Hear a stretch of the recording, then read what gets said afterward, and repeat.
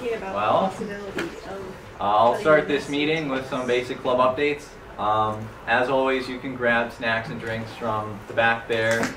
I've got some cream soda and something about the club. I forgot to send out the board election ballot. I know Mia must be very upset about that. That will be coming out soon, probably later tonight. And tentatively for the rest of the term, since this is our first meeting, we'll be looking at meeting at Tuesdays at 5 instead of at 6 to better accommodate people's schedules. Our next meeting will have the announcement of the results of the election and talk about the COVID pandemic perhaps. And then we'll have a meeting on residence hall history, one of the athletics department, some random fun facts, the engineering technology degree programs, campus buildings, my last lecture, and then I'll have a day where we just play videos like a substitute teacher. So I guess... Can professors do that? yeah, I would think so. I was going to say, like a sub or a hungover regular teacher, right? I get this so that it shows the speaker notes. I want to bill an IF starting one of my CS classes. Hope that's possible with the intermedia. To let you... oh, I don't think I think it's just going to mimic your screen. Yeah, okay, very well. All right, so... starting out here, yeah, so a lot of universities claim to have started the whole St. Pat's thing. MSOE does not claim to have started it, but we definitely were early on with it. We have records indicating that we started in 1929. So what I found with my research online is that in 1903, the University of Missouri in Columbia began celebrating St. Pat's as an engineering student tradition. The idea with this is that it was a nice day out and the students did not want to go to class. So they said, well, you know, St. Patrick is the patron saint of engineering, so why do we have class today? And basically the professors said, you're right, why do we have class today? And then they canceled it. And from then on, you know, you don't let something like that go. And it became a yearly tradition where on St. Patrick's Day, the engineering students, and only the engineering students, would have their classes canceled on St. Patrick's Day. Yes, Angel? Was he actually the patron saint before, or did they make it up? Nope, that's actually true. However, he's the patron saint of engineers and builders. And in the Catholic tradition, there are like 17 saints of engineers, just, you know, so he's one, the convenient one. So. Yeah, he's the one that already had a holiday. Yeah. And that was loosely based on him introducing different building methods to the people constructing churches in Ireland. So that's where that came from.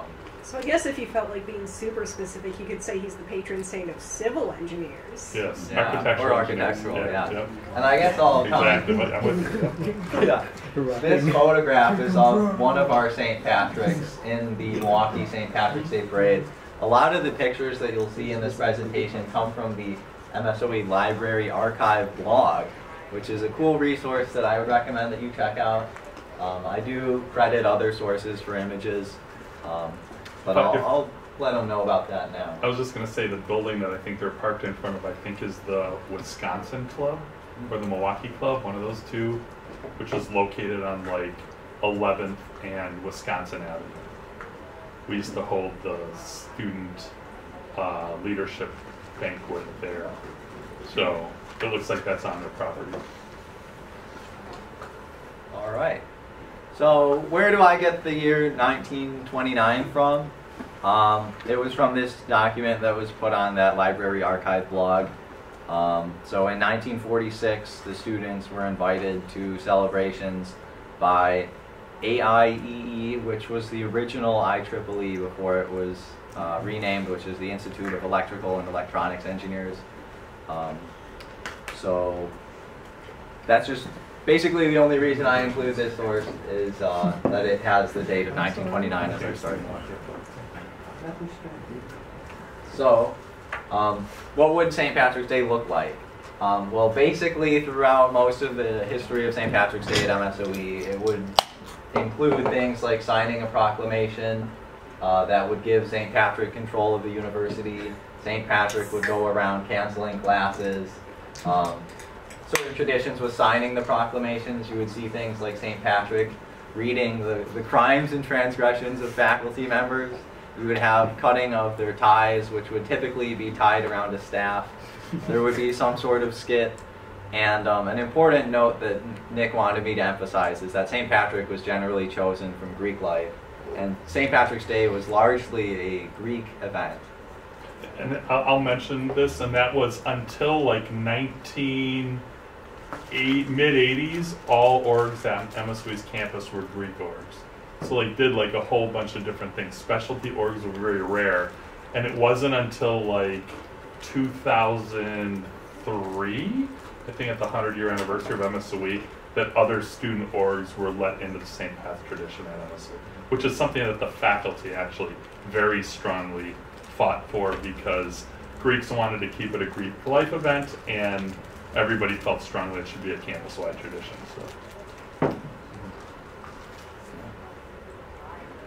So here are some pictures of St. Patrick actually taking over and the proclamation being signed. On the left, it's our second president, Karl Werwath, the son of Oscar Werwath, handing over that proclamation to St. Patrick in 1952. And Dr. Viets on the right side, also handing over the university to the St. Patrick of 2004. And that picture was taken by Dr. Tritt. Yeah. This is an example of what one of these proclamations would look like. So this was from Karl Werwath in 1949. And basically the whole content is, I give MSOE to St. Patrick. Let's see. In 1972, this is a document that was kind of used to invite students to different events around campus. I include this because it shows the different Greek life groups and who they're running for St. Patrick. So you can see it is definitely a Greek life thing. And it shows you some of the different events that they ran back then. Like there was a beard contest, candidate voting for St. Patrick, and also there was a St. Pat's dance at the War Memorial Center. So lots of different things to do there. And Nick Seidler said that something similar to the Blarney Stone continued to be published for quite a while, just to have the same sort of invitational newspaper going around. And I think this is the final one that I point out. This is a later one from 1989 that also includes the different things that were done. So there was the Greek Games, again, very much a Greek life thing back then. Electing St. Patrick, the beard pledging, proclamation signing. There was an actual cathedral service this time to kind of make it more of a St. Patrick type deal. A St. Pat's luncheon, faculty staff auction, and a St. Pat's dance. Wait. Might I ask, what were they auctioning off? There were a lot of different things that got auctioned off. So one of the things would be when we last did the auction, which I want to say was like 2014, 3 of the items that were auctioned off was an on-campus parking pass to students. So depending on who spent the most money, you could actually park in any of the faculty and staff spots on campus. That was worth its weight in gold. People would collect items and donate things. Sometimes there'd be like beer lights, like a Miller light that like a bar would donate. Hotels would donate like stays at a hotel. People would donate like crochet blankets, the MSOE logo. It was like whatever your group could kind of get together. And that was a scored event. So teams would, whoever collected the most prizes, and then all the money from that went to charity. And the charity that MSOE had for St. Pat's was the Ronald McDonald House, which was fairly new in like the 90s. And if you actually go to the Ronald McDonald House, they have this like leaf structure thing. And like MSOE Greek Council is like one of the highest givers of that. Greek Council had the opportunity to put their name on it, but the money was raised by all the students on campus. So to this day, if you go to Ronald McDonald House, you can look it up and go, yep, there's MSOE. I thought it was that they'd auction themselves to do, to do your homework. That's interesting. Pretty good. That would have been smart. You start auctioning off letter grades. Like, who wants to be? All right. So I'll hand it off to Dr. Tritt, who would like to start going through. In the 60s, which was before I was here, but so I'm told, is that the school, in order to increase spirit, a group of faculty decided to sort of organize to counter what the students were doing. And in fact, they kidnapped St. Pat, dressed him in orange underwear, placed him in a cage on the back of a truck, and paraded him up State Street. And I'm not sure how much St. Pat, cooperated with this. This may have actually been done somewhat against his will. So that's probably not a good precedent for the faculty to have set. And then into the 70s, it got more serious on the student side. So there was some vindictive stuff if a student had a grudge against a professor or something. Plus there were still the 18-year-old drinking age was still in effect, so there were alcohol involved. So it was like get the professor, so the professor sort of pulled back and would not be on campus the afternoon of St. Pat's Day at that point. So that sort of put a damper on things. Yep. I was going to say in the slide before this, it said that the following year, the students started to kidnap faculty and staff that they didn't like and put them in the back of a car and kind of drove them around. That was on the previous slide. Following years, professors got kidnapped tit for tat. So, and until 1986, the drinking age was 18 in the state of Wisconsin. So, part of the events would be they would have quarter barrels on the mall during the carnival, and you could literally go from one booth to another getting free alcohol. And part of it was we're going to have a quarter barrel toss was one of the events that they held at the St. Pat's competitions and stuff. So, didn't want to interrupt. No, that's fine. And let me know when my section is over, and I'm turning it over to Nick, so feel free to stop me. Oh, I think, did we cover everything on the... St. Pat drinking holiday, which again, that was something that was growing even in that time. Yeah, St. Pat's wasn't the blowout you have to drink holiday until the 60s. It kind of really became a thing, 60s and 70s. And then on the bottom you can see disrespectful and sometimes vandalistic acts were committed which virtually destroyed the former spirit of the event. In 1979, I think, there were a bunch of, and I can't remember where you put the green stripe thing, but there were a lot of kind of vandalism acts that kind of happened. I won't go too into it, but it kind of became volatile that faculty and staff didn't want to be around when the students were doing St. Pat's. It got enough so that nobody was enjoying it and became more of an asshole event, quite frankly. So that was the so out of that grew the Orange Army. Yeah. I think that was actually because we wanted to kind of bring it back. Yes. And it was patterned after Northern Ireland, and in hindsight, that was probably not the most sensitive thing to do, right? Because it was a real conflict. But with this, actually, I don't know if you're referring to the staff one or the student one, but this was the student Orange Army. Oh, okay, you're right. Oh, thank you. Yeah. So yeah. So I can fill that in a little bit. St. Pat would be the Green Army, and people would compete to have St. Pat. And then one year, the team that basically there was a fraternity that knew that they could not win St. Pat's, so they became intentionally the Orange Army. So to kind of throw things into a twist. So kind of the underdog bad boy fraternity, kind of okay, we're gonna be the Orange Army.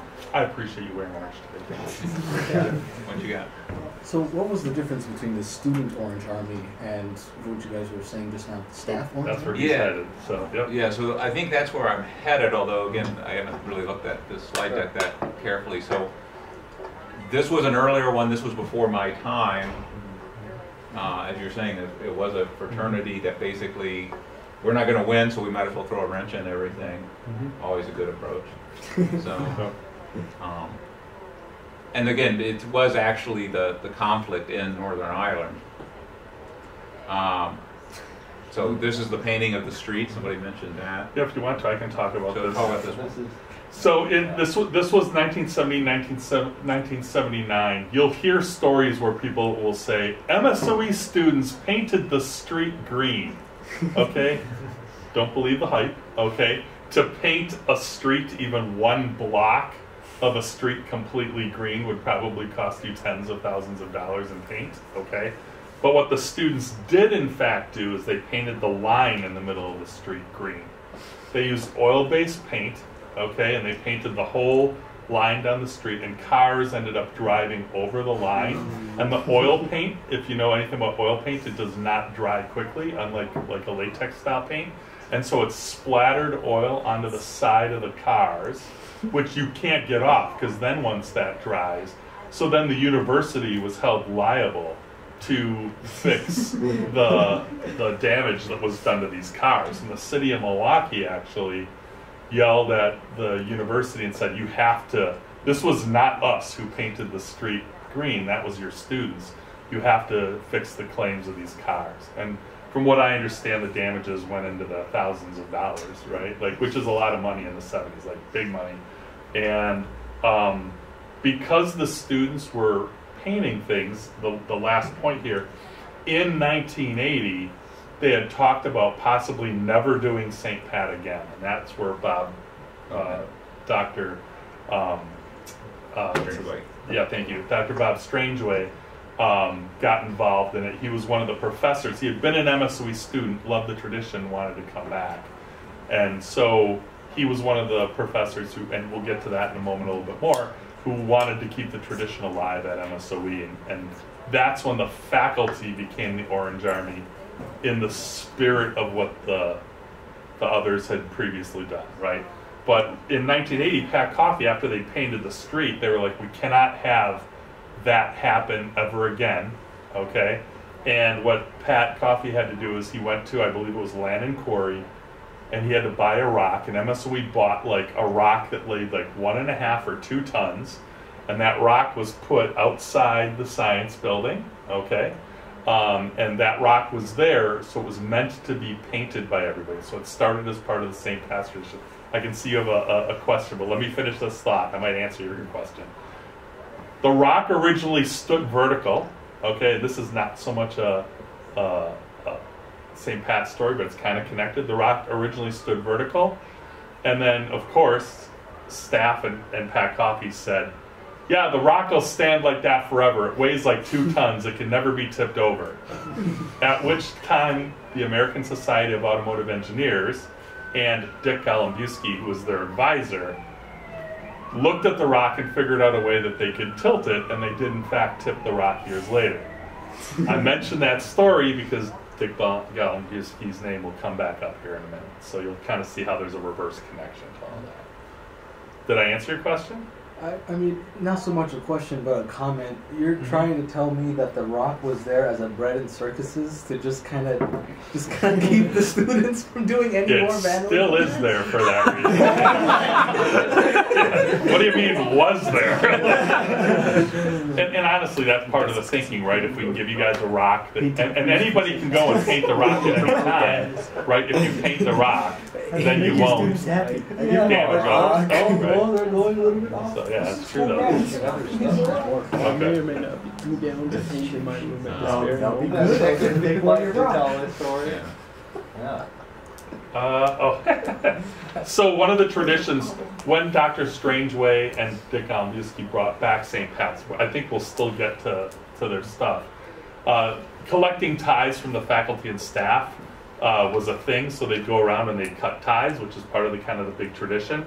And this was also an incident that happened in 1979, kind of in that same year. Everything was kind of going bad, 78, 79. But usually they would go around and cut ties, and sometimes they'd be aggressive. Like they wouldn't ask permission to cut the tie, they would just go and do it. And sometimes professors would forget that it was St. Pat's Day and actually wear a good tie, okay? And one year, there was a female professor whose bra strap was sticking out of her shirt. And the students are like, okay, we'll just take that. And they cut her bra, and they took it. And that did not go over well, obviously. Okay, that was against her consent. Okay, and I think nowadays, that wouldn't even wash, right? But this was the 70s with different ideas and morals, and that became a thing. I do know that complaint went then all the way to the president of the university. And that was one of the tipping points where they were saying, we will not have St. Pat's anymore in 1980.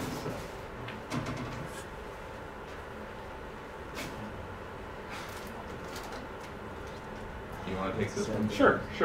And if you guys are wondering, why do I know so much about St. Pat's? I know it for two reasons.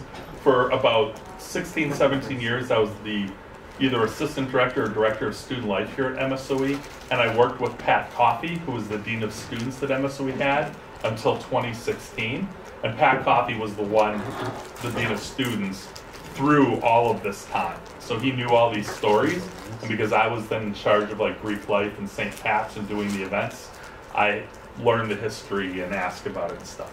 So we kind of talked about how in 1986 the drinking age changed. It went to 21, but if you were 19, you had 1 year where you were kind of like grandfathered in, and then it was really weird because it was a grandfather for 1 year, and then the following year you couldn't drink for a year before you were 21 again. Well, it was just the weirdest thing ever. Okay, and you can see like student spirit drop because of that, because it was a big hangout and party holiday, and basically like all the problems that were going on in the mid 80s. St. Pat's was kind of not in a good place. So, in 1989, Dr. Strangeway gave us a lot of that information. He's still here as a professor. If any of you are EEs, you may have him. He's super great. Talk to him about St. Pat's. Just say, hey man, I heard you were really involved in St. Pat's.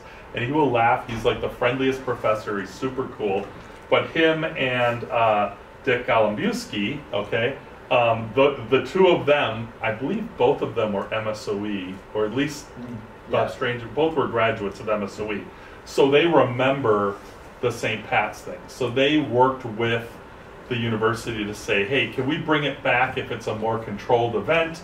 Instead of it being like an unscripted chaos, the teams battling one another, can we write a script to what happens in the story? We'll coordinate with the students, and then we'll actually like go along and make a skit. And then, in my opinion, we head into kind of like the highlight years of St. Pat's and what really became some of the like really creative fun for a while. So it was thanks to the two of them that the tradition came back, right? So like it didn't die at MSOE, and they were given a chance. As long as there's no chaos this year, the tradition can continue. So that off we go. And in fact, the faculty would get a note like 2 weeks before St. Patrick's Day saying, if you have a class on Friday, when does it meet? What can St. Pat come in? I think the choices were just come in and make an announcement about the dance, or come in and cut your tie and come in, or dismiss your class. So you had like 3 or 4 choices. And honestly, I don't know that I liked that idea, because it made the jerky faculty sort of expose themselves as jerks because they wouldn't allow their class to be dismissed. So, I think it would be better to just, one less star. Any class can be dismissed, deal with it, faculty. But I mean, it was that controlled. It was really, the St. Pat was not really in charge of the university at that point. It was only by prior consent that they could come into your classes and dismiss them. And so with this, when they did create this new St. Pat's, they did create a new Orange organization that was faculty and not like a rival fraternity group. And they were successfully able to reestablish a fun and cooperative spirit between faculty and staff by making it a university organized thing instead of something that was more student run in a way. So yeah, there you go. And Dr. Strangeway is second in orange, so if you see him in the hall, you can always call him by second in orange and see if he reacts. And I'll add that, I did try to get Dr. Strangeway here, and the only reason I believe that he isn't is that he is not on campus on Tuesdays. So, yeah.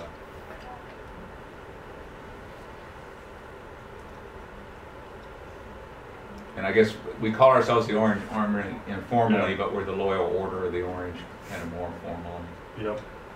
So from 1989 on, it was sort of that organized script and story and kind of getting everybody kind of together. And so in 1989, it was kind of a surprise when the faculty showed up in orange to interrupt the signing of the proclamation, and then that became the running theme from 1989 on. Okay, and like this was kind of a big thing for a long time. St. Pat was made to wear a sash bearing the I Stigmata on him until he collected 30 tithes, right? So it was just like, you know, the orange faculty said, oh, you have to accomplish this task before you can truly rule the school and stuff like that.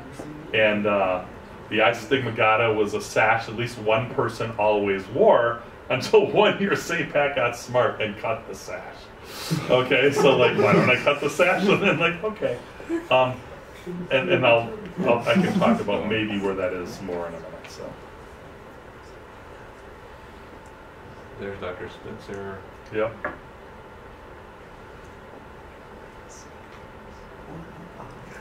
So do you want to talk about this, or I can talk about this? Why don't you one? talk about this, yeah. So on this one, Dr. Spitzer was actually in Australia at St. Patrick's Day this year. So, and I think it was you were mostly involved in this, or your office was, but basically they had video made ahead of time of Dr. Spitzer, you know, talking supposedly from Australia, because people knew that he was there. And he would then, we played the video to give the impression that it was live and that we were holding him captive. And I don't remember how we struck the deal, the details of the deal. He did fax the signature over, but did they? I believe the plot was, ha ha ha, the students can't win St. Pat's because Dr. Spitzer isn't here to sign the proclamation. And so they were like, ha ha ha, we have fax machines. So he faxed his signature. And do we need to explain what fax machines are? You guys know what that is? Oh, yeah, they're history. Yeah, it's historical. So, okay. So, yeah. And for those of you that don't know, Dr. Spitzer, who was the third president of MSOE, had actually served in the Gerald Ford administration. So he was in charge of the Bread for the World initiative. And so he had a lot of connections with actual politicians. So when the Walter Schrader Library opened up, President Gerald Ford was the person who cut the ribbon to open this library. And that's because Dr. Spitzer had worked in his administration. So when he was in Australia, he was probably actually visiting the president or the prime minister of Australia or something. Oh. So yeah. And I talked earlier about Pat Coffey. In the picture that's up here, Pat Coffey, the former dean of students, is right in the middle of that picture. This guy here. And then just to the left of him is Dr. Hermann Viets, who Viets Tower is named after, and he was the fourth president of MSOE after Spitzer. Perfect number. What do you know? Wow. You, of course, have made... I'm teasing you right now, John, but you, of course, have made the ultimate mistake no professor would make, which is you passed out stuff in the middle of a lecture and then nobody will pay attention. So, I'm just teasing you. I'm giving you a hard time. Yeah. But, yeah, I guess also while they're reading through it, we can just briefly talk about the skits. The idea was that you wouldn't necessarily follow it to a T. Some people would literally read off the paper, but others would loosely improvise based on a general idea that was come up with. And they would all have plots that were incorporated into other things. Like Nick recorded a few videos that would be included with the skit, where everything was kind of connected into a very convoluted and large plot that always failed, with the students winning and St. Patrick kind of taking over. It was a very Pinky in the Brain type of thing, where we would spend the whole thing trying to, set up for taking over and preventing St. Pat from taking over the school, but then we would always fail at the proclamation signing. We would come very close to preventing St. Pat, but we would always fail. And you'll see that in the scripts you have. out of curiosity, who got the Pinky in the Brain reference? Okay, I was that's still relevant. Yeah, I was like, That was on when I was a kid. yeah, it was awesome. So I'm like, if you don't know what it is, watch it. So. This one doesn't. So I guess we'll keep on going here. So here's our orange names. These are secret. Don't pay attention or take a photo of this. Yeah. Yeah, this is why we distracted you with the skit. Yeah. Switch to the slide. And Mike Shire was one of the biomedical engineering professors back in the day.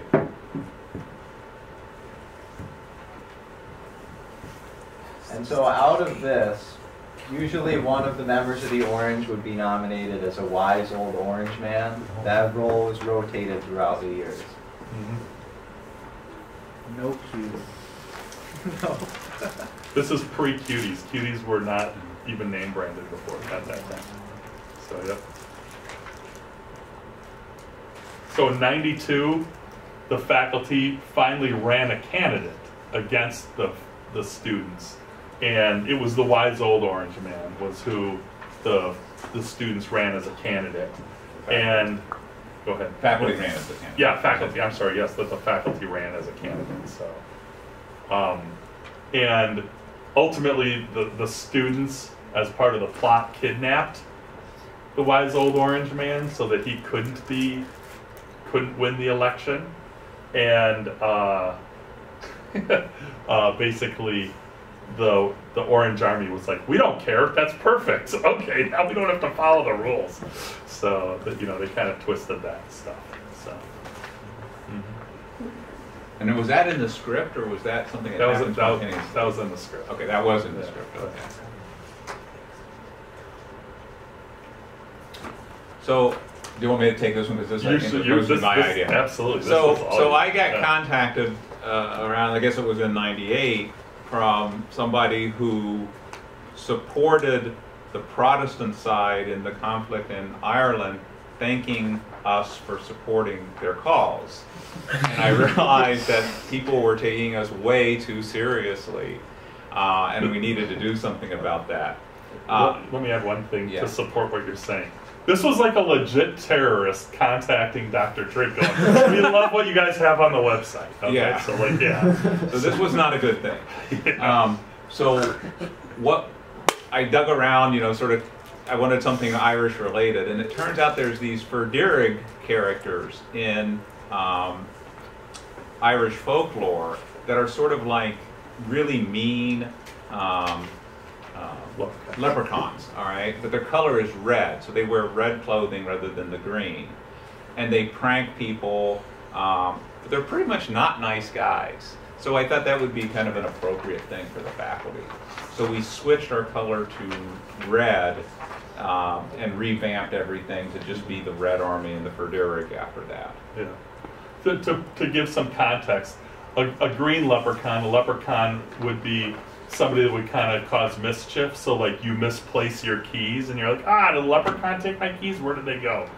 A Ferdirig would be like, you stepped on a nail and you're bleeding. Okay, like that would be like an evil leprechaun, right? Like, man, like that actually caused me pain. Like, okay. So. And this is a picture of the first group of Ferdirig. Oh, yeah. One of them is Nick Seidler. Yep. I believe in that picture, Dan Vandiat, the former registrar of MSOE, is in that photo. I'm in that photo. I can't remember which one is me, to be honest with you. I think I'm actually the tall one in back. And then it's hard to see, but we painted the rock red, and the rock in black says on it Ferdirig. And this was the year in which we changed from the Orange Army to the Ferdirig, the Red Army, to distance ourselves from actual war and terrorism, right? And that was sort of like the painting of the rock was one of the kind of things that people showed up the next day and they were like, what the hell does that mean? Like, why is the rock red? Like, none of the teams are red. It's not even orange. What's going on? So, also, we're wearing masks in that picture. There's sort of a famous Milwaukee/Wisconsin musician called Pat McCurdy, who had played MSOE the year before, and he had a whole bunch of these masks that were masks of his face. You know, that he would just pass out at the show, so it'd be like 100 Pat McCurdy's in the audience. Ha ha ha, it's really funny. Well, we found those masks and we're like, let's go undercover to paint the rock. So we wore those Pat McCurdy masks. Well, we didn't, but you can't tell what masks they are. We just look like creepy dudes wearing masks, so whatever. I thought they were hockey masks when I first saw the image. And we, of course, had to have red names, so we switched our names up to red-themed names. And the Cincinnati Red was, he wore a baseball cap. And Ed Griggs still teaches here, I think, so you might have had him last year. Calculus, yeah. Yep, so you might want to talk to Cincinnati Red, yep. Dr. Strangeway had this awesome Viking helmet, and if you have class with him or you see him, ask him to wear his Viking helmet at the end of the week, because it like with horns and everything, it was awesome. So, yep. Another thing that's interesting is we had a plot that year, and instead of having the wise old orange, this was the year that we killed the wise old orange man, so he was dead. And we actually had a coffin that Dr. Tritt built. Okay. If you ever find, you know, the kind of the classic shaped coffin, if you ever find one of those around campus, let us know, because we've lost track of it. I actually think it might be in the archive. Not that I've seen. Okay. So I think the actual coffin with some of the St. Pat's stuff was given to the library. Whether the library decided to like keep the coffin, they might have kept some of the stuff that's in there. There's lots of stuff in there that's... Yeah, but if you find something that looks like a Dracula vampire coffin, you know, 6-sided, that's what that is. All right. Like, so yeah, cool. in case you're like, what is this? Like, so, and the eye stigmata, like yeah, that's like the sash or whatever, which would be cut, would have been in there along with some other things that I think got donated. It's over probably down there somewhere. Yeah.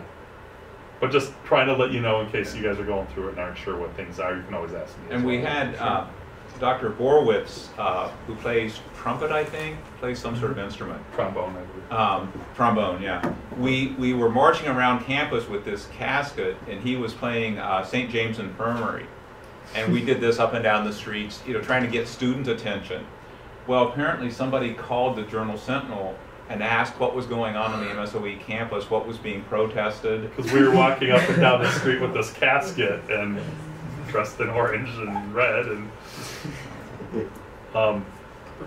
what ended up happening at the end of that year, we had the funeral service, and we actually kept the actual coffin in the CC for that whole week. And at the end of that week, we changed the battery. The story that I was telling was about we kept the coffin in the CC, which was fun, and we had like, you know, I believe we had gravestones that were up and made a big deal out of it.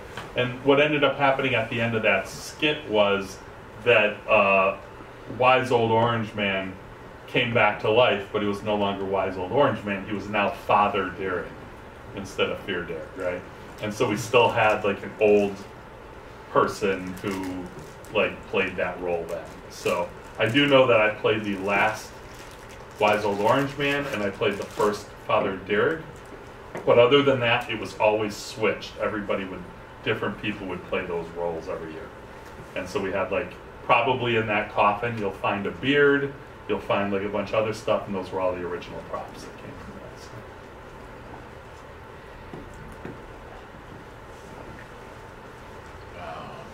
So that was in '99.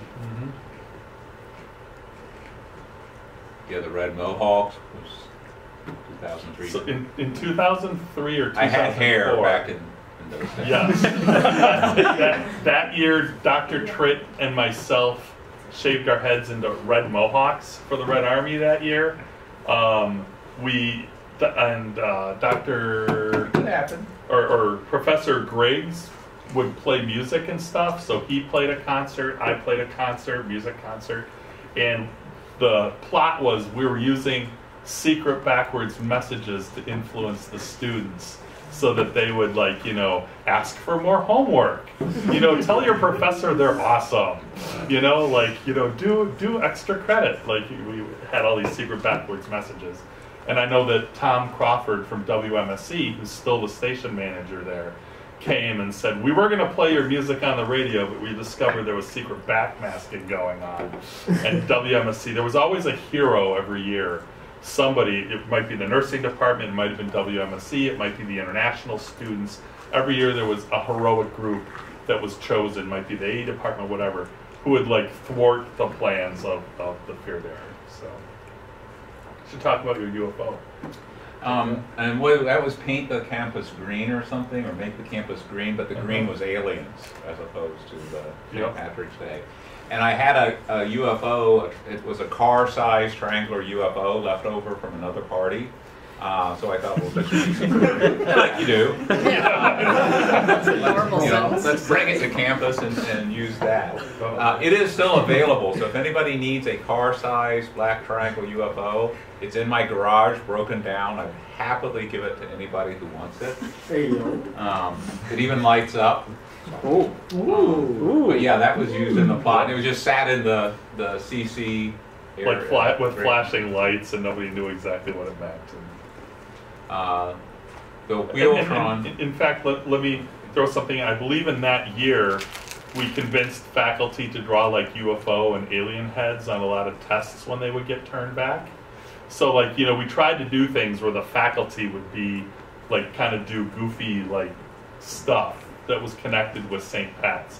For suddenly, for no reason, there'd be things in your homework that didn't make sense. Or like what Dr. Tritt did, he would include like an extra credit question on a problem that week, and it would be connected with St. Pat's in some way, right? 3 orange men are walking down the street, like, and St. Pat gets caught up on or whatever, right? One great plot was the year that the biomedical engineering department had created a new pox disease. This probably would not go over in the COVID era, okay? But the Red Army had created this biological weapon they were going to use to prevent all of the students from not going to class. And so what ended up happening is, like, that week we passed out little red stickers, and all the faculty would put little red dots on all the papers they would return. So people would be like, what the hell's with all the red dots on the paper, right? And that was like the pox that was affecting everybody. Of course, it backfired on us, and it turned out that we all got ill, and so St. Pat's took over the school, and the Red Army was the one that got infected by her own super weapon or whatever.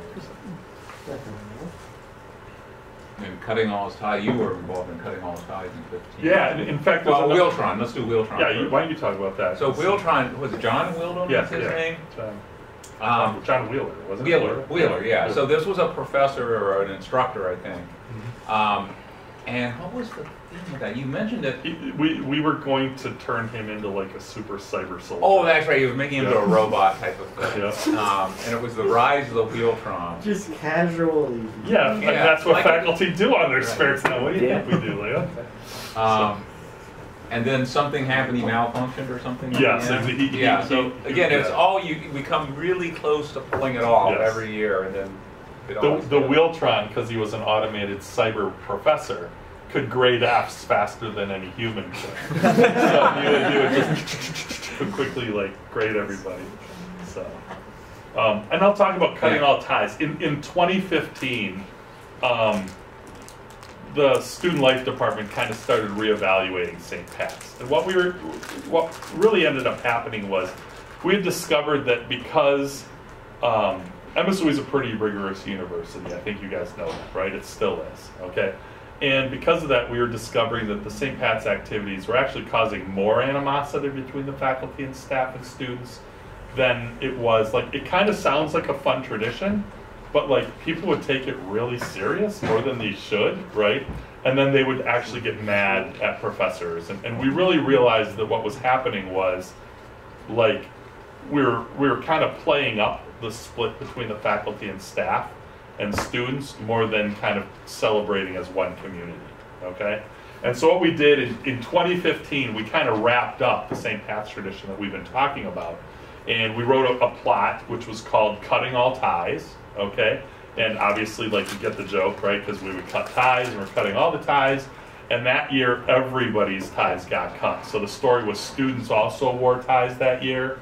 And St. Pat went around and cut the student ties, cut the faculty staff ties, cut everybody's ties. And we also kind of cut ties with the skit part of the St. Pat's tradition, okay? The competitive nature between faculty and staff. And we tried to celebrate St. Pat's as there are St. Pat's events and they're for everyone, right? And while I personally do miss the skit a little bit, I do agree with the idea of that being like all-inclusive. It also, if you pay attention to the year 2015, that was also the year right before Dr. Walls took over the university for real, right? So we didn't burden him with this like weird tradition when he came here of like, what the hell's going on? I have to do what in the middle of a skit? Like, I don't understand, right? But really the true idea behind it was that, hey, let's do a bunch of fun events and invite both faculty and staff and everybody to those events. Doesn't matter if you're in an org that's competing, if you're not involved, let's just make sure there's fun things that happen during St. Pat's Week. And that's kind of what that plot was all about. So, and why it was also called Cutting All Ties, which I thought was a pretty punny title, actually. Yeah. That's good. Yeah. Can I ask, like, what the cutting of the ties, like the actual like act of cutting the tie, just as like a sign of like deference to like faculty because they you have a nice tie, so I'm going to cut it. And make I think it was just, you know, I think it was malicious at one point. I think it kind of became a fun symbol. It became like you have to collect a certain number of ties. St. Patrick, whoever was St. Patrick, would have a staff. Mm-hmm. We would buy a new staff every year that was like, I don't know, like 6 feet tall or whatever. And then as St. Pat would cut the ties, they would tie the ties to that. And then I think if you go to some of the fraternity houses, they may still have their staffs with the ties on them, you know, and stuff, or even sororities as well. So, and I think this is important to tell because I don't think it was reflected, and we didn't talk about this. MSOE got its first female St. Patrick. So we had never had a female St. Patrick until like about 2010. And because it was voting for the organizations, we had to the sorority had to win, and their representative would do that. And we did get our first St. Pat's. 2 years prior to that, a sorority lost by 1 vote. Like, it was like we were waiting, like, what's the last vote? And there was a guy and a girl who were tied, and then that year, the guy won. 2 years later, we got our first female St. Patrick, and then by the end of the tradition, I want to say we had about like 4 or 5 female St. Patricks at that. So, but, you know, talk about like kind of weird things and change and stuff like that and how you do things. I also know that I believe in 2009 was the first year that anybody could compete in St. Pat's. And by anybody, I mean it didn't have to be a Greek organization. And then the first non-Greek organization to win the role of St. Patrick was Mage. So, so Mage was the first non-Greek St. Pat's. Delta Sigma Phi had won it a bunch, and then I know later Student Union Board, which I think just folded this year, also had won St. Patrick's. So, yeah. And I know there was at least one female, I don't remember whether it was a Father Dirge or a Wise Old Orange, but we at least once had a female in that role. We absolutely did, yep. I don't remember who it was. She was the one math professor. She was one of the people who did the last lecture. I can't think what her name is, though. Carol, I don't remember. Carol wasn't wrong. Yeah. If you said the name, I'd be like, yes, that was her. Yeah. Yeah. So you want me? Because I know Henry. So Henry's a professor here early on in software and computer engineering, and he came up with the idea of putting a coat hanger inside your tie, which of course surprised St. Patrick that year. Didn't expect it, and cut into the tie and hit this coat hanger. And couldn't cut the tie. And then I think in later years he used an erector set. He did a steel erector set tie. So he was turning the tables on St. Pat in that way. Mm-hmm. Dr. Welch was really into St. Pat's. He had a full red hockey outfit with a helmet and a stick and red stuff, and you know, everybody kind of had their own like costume that they would wear. So I did like a Roman centurion with a plastic helmet on. Yeah, so I think Nick kind of touched on this, but it was decided that we would rethink what St. Patrick's Day looked like. In addition to just rethinking it, there was also waning interest over campus, and keeping the momentum going year over year was difficult. This had been going on for a very long time. So, like Nick said, in 2015, they signed a peace treaty and everyone was on the same side, the green side. And in general, we see as an overall trend on campus that campus events are less run by Greek life and student organizations, certainly after the pandemic. And so now you'll see that most of the St. Pat's events are just standard events run by campus life. But you do still see some of the traditions maintained. So on the next slide. So with the modern traditions, things that we'll see, I believe later in the week, the egg drop is coming up. That's something that started, do you know when that started, Nick? I took over the egg drop in 1997, so it predates that. Okay. So I want to say that they've been doing the egg drop at least through like the 90s at least. Sure. So, yeah. And with the egg drop, what we have is there's basically a design competition where you build a structure that goes around a standard uncooked egg, and it's dropped from the skywalk between the library and the science building. So you may include a parachute or you may add padding to it, but the idea is that the egg remains intact, and you will win cash money if your egg does remain intact. You can only use the equipment, the items in the kit they give you, which is, you know, a birthday candle. And yeah, like whatever. I have the list of all the items that go back about 10 years. I'll give that to you today. Okay, cool. So the way we would do it is I would take like a student from Greek Council with me, and we would go shopping at Pick and Save, and we would literally go down the aisles at Pick and Save and go, a ladle, what do you think? We buy 15 ladles? And yeah, okay, a ladle it is. Okay, what else we got? Birthday candle, like, you know, whatever we would find. Piece of bread, like, you know, like literally like dental floss. Which was always good. The dental floss was very useful because you use that for tying, like if they gave you straws, you could tie straws together with dental floss to build the frame. Yeah, so like we would always, it would literally, every year it was different and it would be random. It was never buying the same things. And like, it'd be like, oh, we're not that far from Easter. Let's put some Peeps in there. All right, cool. Okay. Like, yeah, so that's the egg drop. Another thing is the Milwaukee St. Patrick's Day Parade. So this year, SAE and student government were in the Milwaukee St. Patrick's Day Parade. I went there with Aiden. It was always a good time. Awesome. Last year, I actually helped out with building a full-scale pirate ship that went on a trailer.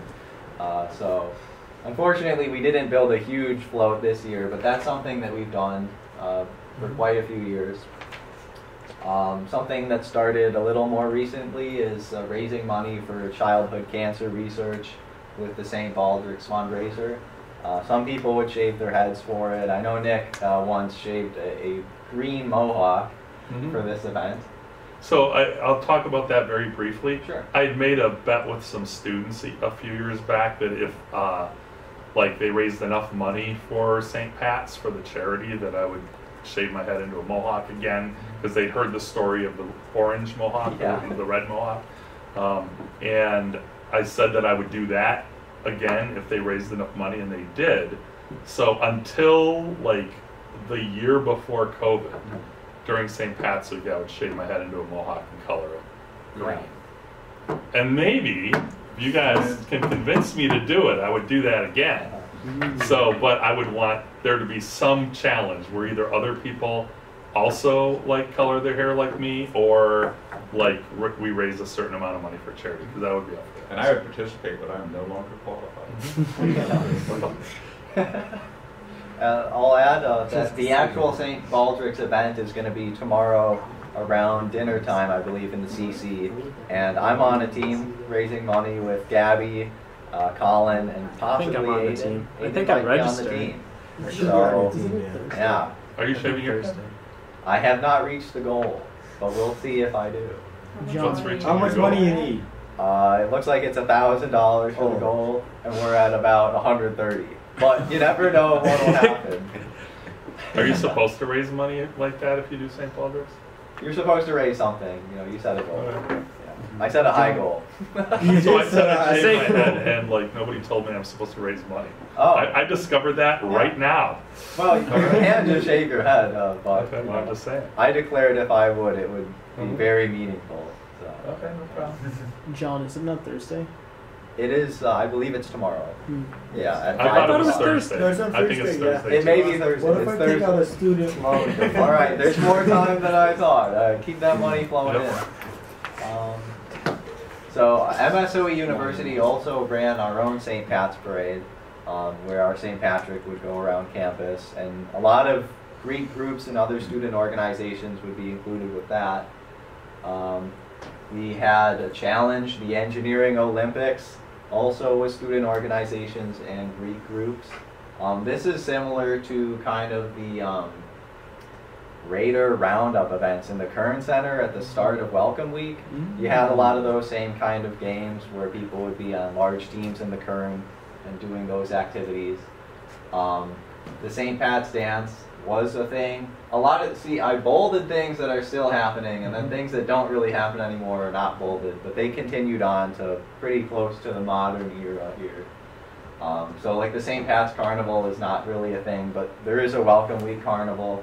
The signing of the proclamation, the tie cutting, of course, doesn't happen either. But that continued up to 2015. So on to the next slide. Yes. Yeah, so this is a picture of a St. Pat's dance. This was held in the Todd Weir Auditorium, which was where the new admission center is. That was only recently renovated. So you can see Nick Seidler here, a little picture of him hanging out with some folks. And I bet it was a grand old time. So, yeah. I'll actually recognize any students. Yeah, take the computer back. Yeah. Plug it in too. Don't want to do that, but yeah. Fix that there. Up next, this is the 2014 St. Pat's Carnival. You see Rick Gagliano getting sprayed with a turkey baster by water.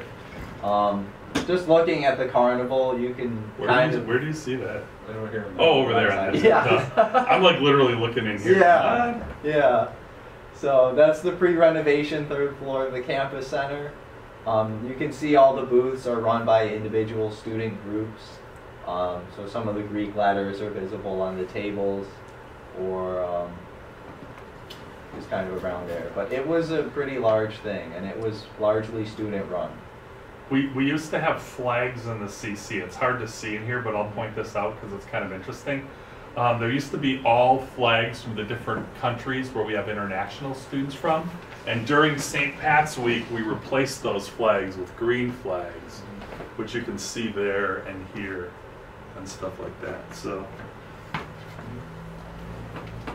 which was pretty cheap because at the time, the green flag, the solid green flag, was the flag of the country of Libya. So you just bought Libyan flags, so we're all worked out. Yeah. Didn't have to specially make it or anything. This is the 2014 Raider Rally and Proclamation signing. You can see Dr. Strangeway with his Viking helmet. And that was kind of the MSOE St. Pat's Parade, where you can see there's Subs banner, other fraternity groups, a guy on a very tall unicycle. So everyone was wearing costumes and going around campus. And this is one of our female St. Pat's. Yeah. So, Is that Marina's brother on the unicycle? No, this is, well, I don't think so. It could have been a member of the Armstrong dynasty, but this would be 2014. So, yeah. This is the Engineering Olympics. You can see Nick Seidler spinning around a baseball bat in the bottom left. And of course here you also, you can't really tell in these pictures, but a lot of people are wearing shirts for the different student organizations that they're representing. So these teams were all teams of groups of students that would be competing. Teams, we'll stay on this for a second. Teams, when they would form a team, they would pick a theme, and that theme was usually Mick Harry Potter, or like, you know. We saw Jeopardy on the previous one. Yes, so. Exactly. And so like here you can see, I think this right here was LZN, and they did sort of like a peace and love theme. There was one of the events at the Engineering Olympics, because we did it like the Olympics, we had a parade of flags, and every team would have to make a flag, and the flags would get judged as well. So, you know, you can see like Sigma Phi Delta has, which was actually they made it, but that was like their fraternity flag that they have there. So.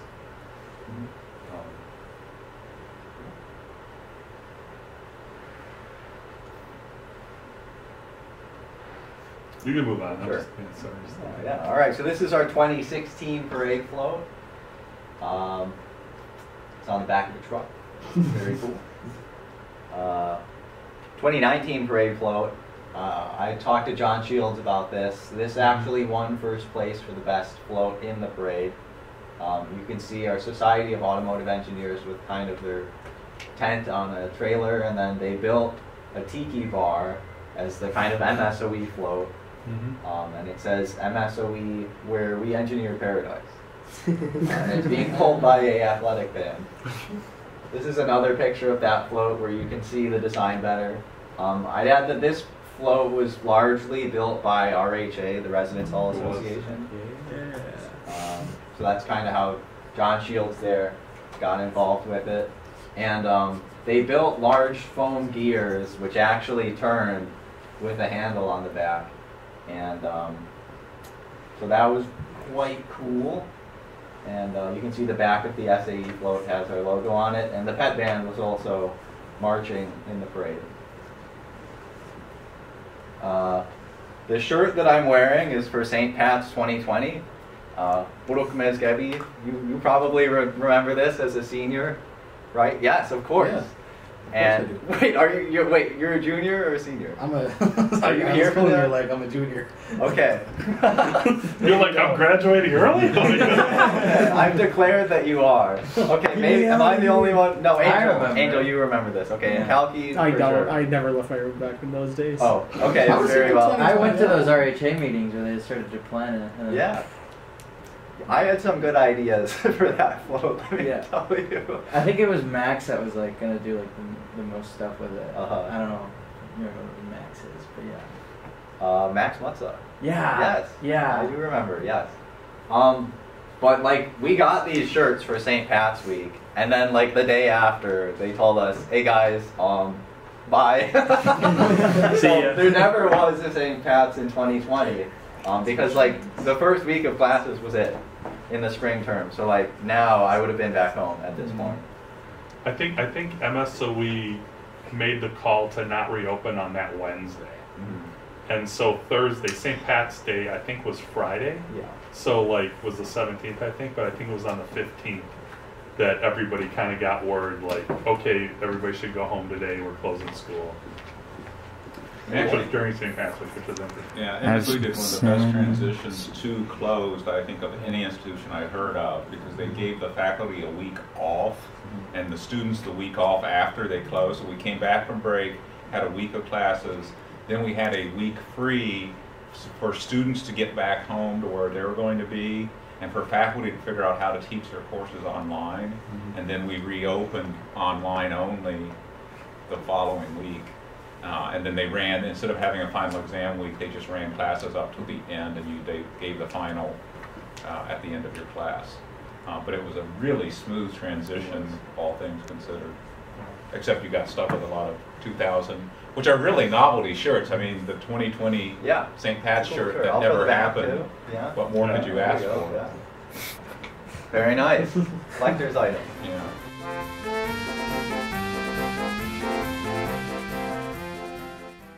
right. It looks like Angel, are you going to be switching the battery again? Well, I had 2. Oh, I see. All right. Well, how long do we have left? Maybe 3 minutes. Oh, okay. Well, very good. I think that'll do it. All right. Now we're up to basically where I am. I'm in the top left. This is our 2022 parade float where we built this pirate ship. Roscoe is there.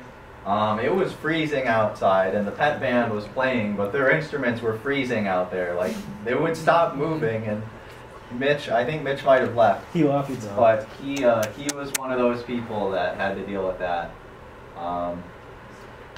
So the legacy of this, a lot of things have been moved around throughout the year, like the Welcome Week Carnival and the Raider Roundup.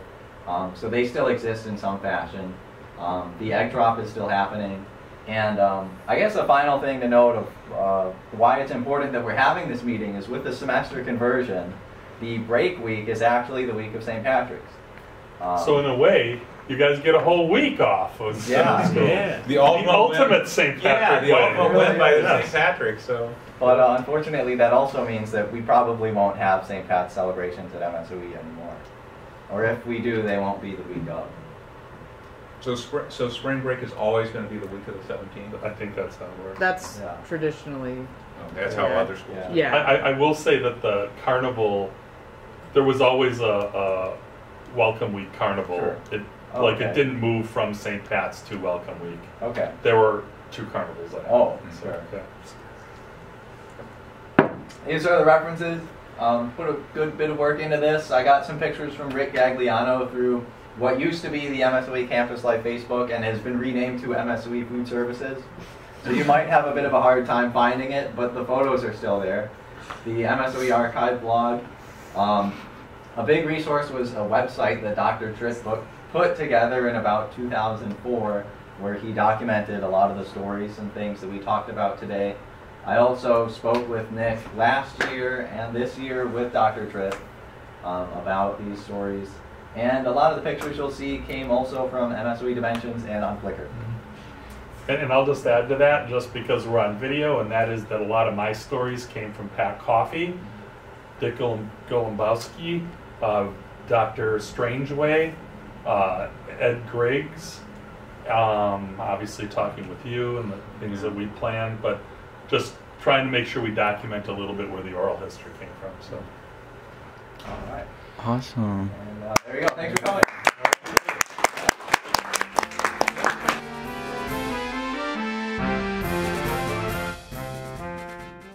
Go for it. There you go. Yep. Oh. Got these from Goodwill, $2.99. it was tradition to try to go as high as you could to the knot. Yes. Well, Nick's fancy tie spared no expense. All right. Yes. Absolutely. There you go. And the fact that we would usually wear